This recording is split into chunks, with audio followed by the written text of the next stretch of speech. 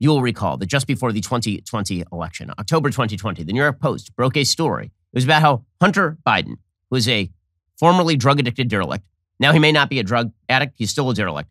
Hunter Biden, now an artist derelict, but at that time, a drug-addicted derelict, he left his laptop at a Delaware repair shop and just left it there because this is what drug-addicted derelicts do. And it turns out that that laptop was filled with all sorts of good stuff about Hunter Biden, including pictures of him with prostitutes and smoking crack. And there were text messages between him and his dad and him and his business partners about his dad and all of this stuff. And the New York Post reported this. And you will also recall that social media immediately cracked down on it. Facebook said, sure, this has not been subjected to a fact check yet, but we're going to shadow ban it. We're going to reduce its distribution because it looks suspicious to us. Now, what looked suspicious about the story is that it was about Hunter Biden and it was bad. That's what looked suspicious, because the notion that it was completely unthinkable that a doof like Hunter Biden would have just left a laptop at a Delaware repair shop, that's not particularly unthinkable.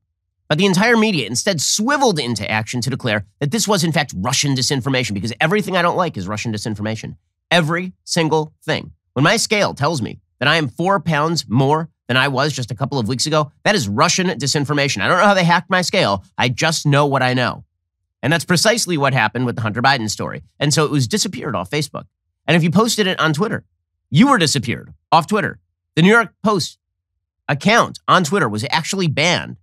It was closed down for like a month. It was suspended based on an overtly true story where there was no one even rebutting it. And the Biden administration, the Biden campaign, Hunter, none of them actually even denied that the story was true. They just kind of pretended that it was Russian disinformation. And the entire media swiveled into place because it was very, very important that Joe Biden win the election. And you wouldn't want 1 month out people to be talking about how Hunter Biden was stripping prostitutes and picking up giant bags of cash based on the fact that his last name was Biden. And you certainly wouldn't want anybody talking about the fact that Hunter Biden was chatting with his friends over in China about who the big guy was, and the big guy was going to have reserved capital and reserved percentage points in businesses. You wouldn't want anybody talking about that, so you just made the story go away. And so you saw establishment media personalities, one after another, come out and say that the story was just fake. It was made up by the Russians. MSNBC executive producer Kyle Griffin, who is a wild leftist, he tweeted, the Trump campaign claims Facebook is censoring journalism because Facebook plans to limit the spread of the New York Post report. That is not censorship. Facebook is under no obligation to allow a disputed report that appears to contain disinformation to spread on their platform. Now remember, this entire media apparatus has spent 4 years promoting the lie that Donald Trump was in fact a tool of the Russians and that the Steele dossier, which it turns out was just a bevy of garbage, was actually maybe true. We don't know. It's disputed. We don't know, but it's newsworthy, so we have to report it. You have the managing editor of truthaurfiction.com, some of our trusted fact checkers, tweeting out, the great thing about this is that it's very easy to see who is committed to pushing known Kremlin disinformation. You had Ben Rhodes, former Obama official, tweeting out, the right to spread false Russian disinformation about American political leaders on social media platforms is not the hill I would choose to die on. You had Brian Stelter putting out entire stories about how this was all Russian disinformation targeting Biden. You had CNN's Wolf Blitzer tweeting out, we do know it's a very active Russian campaign, and that's according to the U.S. intelligence community. Ooh. Jim Sciutto of CNN, he said, this is most likely Russian propaganda. You'll recall that there was an entire letter in Politico from 50 former intelligence officials, which, by the way, tells you why we don't trust our intelligence apparatus anymore, because it turns out that all of the people in our intelligence apparatus, or at least a huge chunk of them, are just mental idiots. I mean, it's amazing. According to Politico, more than 50 former senior officials, intelligence officials, signed on to a letter outlining their belief that the recent disclosure of emails allegedly belonging to Joe Biden's sons has, quote, all the classic hallmarks of a Russian disinformation operation. The letter, signed on Monday, centers around a batch of documents released by the New York Post last week that purport to tie the Democratic nominee to his son Hunter's business dealings. The letter's signatories presented no new evidence, but they said their national security experience had made them, quote, deeply suspicious that the Russian government played a significant role in this case, and cited several elements of the story that suggested the Kremlin's hand at work. And on the basis of these brilliant intelligence officials who had their thumb on the pulse of the intelligence flow, they knew this was Russian disinformation, despite the fact that they had no evidence it was Russian disinformation. And no less than Joe Biden came out and said over and over and over that this was all nonsense. It just was not true. So, for example, Joe Biden said there was no controversy involving Hunter. Anyone who said there was controversy involving Hunter was just crazy. Here was Slow Joe. Questions and controversy continues today about Hunter Biden, your son's. There is no controversy about my son. It's all a lie. It's a flat lie because the president has nothing else to run on. Oh, it was all lies. It was flat out lies.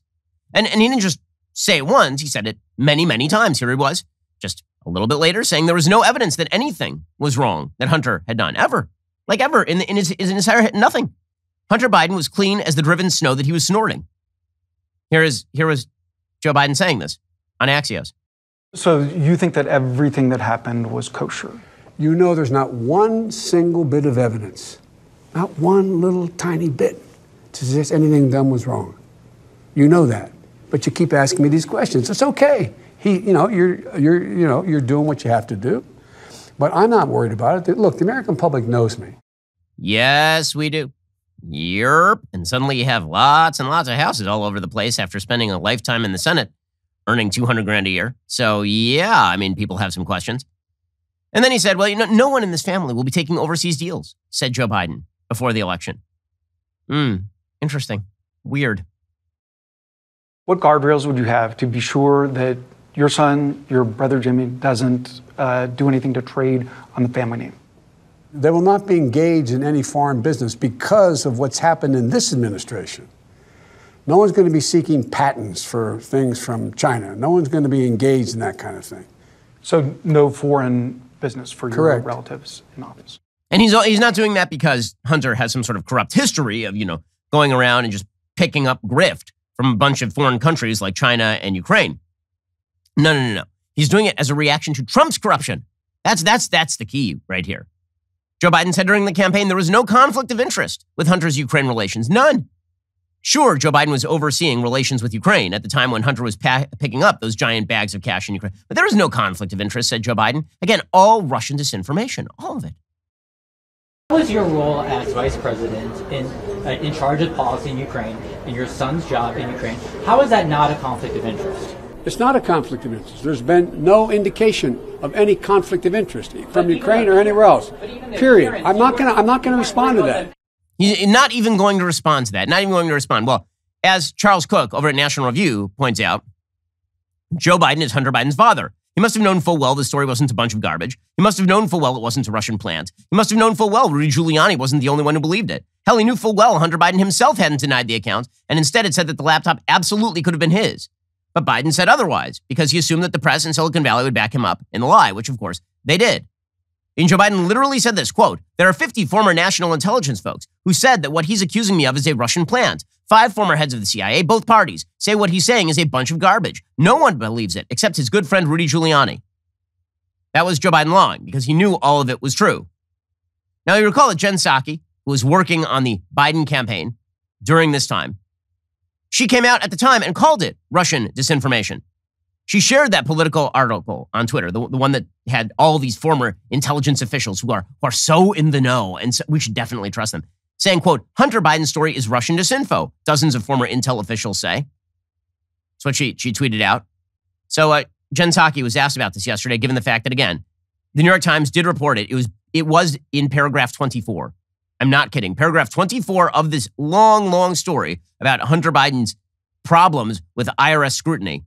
Finally, it is admitted that this was not, in fact, Russian disinformation, that it was, in fact, real, that the laptop belonged to Hunter Biden, and that he did, in fact, leave it at this Delaware repair shop.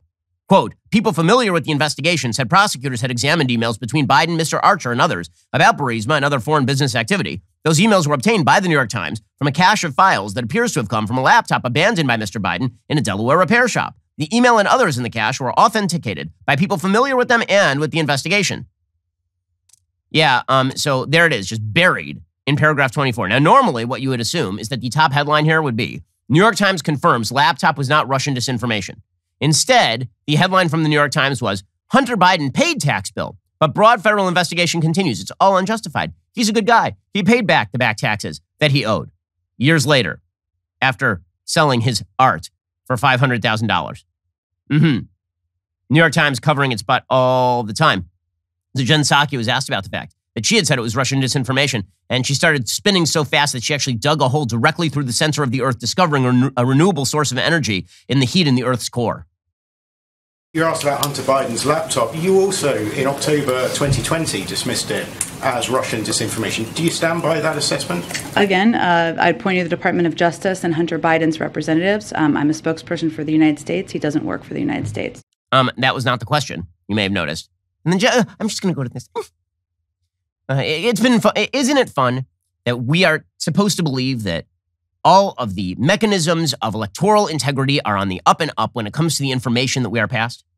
It's always seemed to me that the argument that the 2020 election was rigged by voting fraud, for example, is overrated, that the evidence that this election was shifted by somebody stuffing the ballot box was not true. However, if you're going to say the election was rigged, it was rigged by a media that deliberately obfuscated and openly lied in order to suppress information about Hunter Biden and Joe Biden, for example, that deliberately refused to ask Joe Biden any tough questions and allowed him to hide in the basement for months at a time. And then are we really surprised that this administration is a bleep show? It was never held to account. And here's the thing. People in the media tend to think that when they go soft on their own candidates, this is good for their candidates. In reality, all that ends up happening is that reality clocks the administration directly in the face. So instead of asking Joe Biden any tough questions about his foreign policy or his ideas or his background or his relationships or anything, they hated Trump so much that they just decided to basically lie about everything and cover everything up. And in the case of social media, basically ban true stories in order to get Joe Biden elected. Then he got elected, and it turns out he's an unbelievably crappy president.